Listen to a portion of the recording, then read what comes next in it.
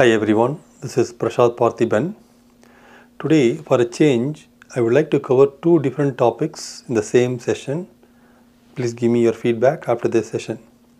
To start with, I would like to cover what do you mean by rating worksheet in P&C insurance. So, let's see a very basic example. Most of us have automobile. So, if you have a car and if you need insurance, you go to an insurance company. Basically, assume that you need collision coverage, comprehensive coverage for your personal auto, liability coverage, medical coverage. So you are saying I need limit of $30,000, $40,000, liability $80,000, right? So what happens? Typically, the insurance company enters your data in any policy administration system. It could be Duck Creek or Guidewire. So once they enter it, they send your information, including your insured information, your past history, etc., to a rating system. Most of you know I have another video where I would have talked about what do you mean by rate tables, rate routines, rate descriptions. If you want to understand about it, I will give this other video link in the description. You can go through that. But typically what will happen, you will send the policy information to the rating system. Basically what will happen, this rate table is nothing but if the customer is like 60 plus, then they have certain rates. If the customer is college students, they will have certain rates.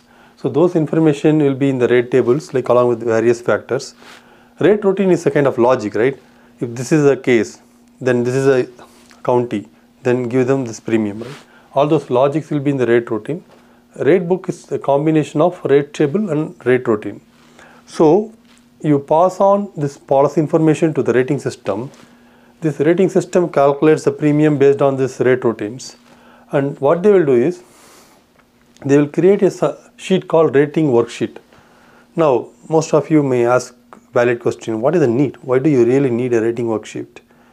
Say, if you are an underwriter for an insurance company, you want to understand the details of the overall premium. Say the overall premium is $1,600 per year, right?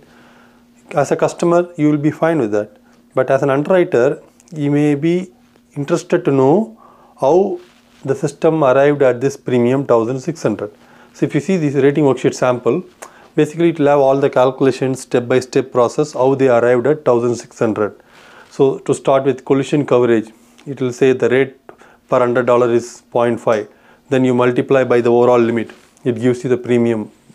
Similarly, comprehensive coverage. So individual coverage level will calculate the premium by applying the factors, and plus we will have all the attributes like location, where the car is garaged, what is the age of the driver, etc., and then we will arrive at the premium, which is nothing but 1,600. So that is the intention of rating worksheet. It is nothing but the detailed document that will have step-by-step procedures which resulted in this premium. And in case if the underwriter wants, okay, for collision instead of 0.5, let me make it a 0.6, they can override the factor and recalculate the premium. So that's a pretty much intention. And if there's an audit from Department of Insurance or statistical teams, they want to understand how did you come up with this premium? Did you overcharge the customer? Then they can show this rating worksheet, which is going to have detailed information to the audit team. So pretty much this is what a rating worksheet, right? Like it has the details of the detailed procedures that is used to calculate the premium with the rates, factors, attributes. If you name anything related to rating, even the rate tables, rate routines information will be there. So this is what I want to cover in rating worksheet. Now the second topic is difference between bind only and issuance. Say, let's take the same personal auto example, right? You created a submission, you want a insurance for your car, and everything is done, you create a quote, you get the premium. At the stage where you wanted to issue, the insurance company, say you are a student, you want a insurance for your car. If you are a student, they give you some discount. So the insurance company is asking you for some kind of document that proves you are a student, but you don't have it handy. So you say, let me get back to you in 3 days, but you want the policy as of today. So what will happen is, insurance company will say, let me do bind only, which means your policy is not a kind of valid contract, but it is effective from today, right? It's a temporary kind of document, binder document. So that is why we do bind only. If the insurer is waiting for an additional information from the insured or broker, then they perform bind only, which means policy will be active, but it's not a valid policy until the policy is issued.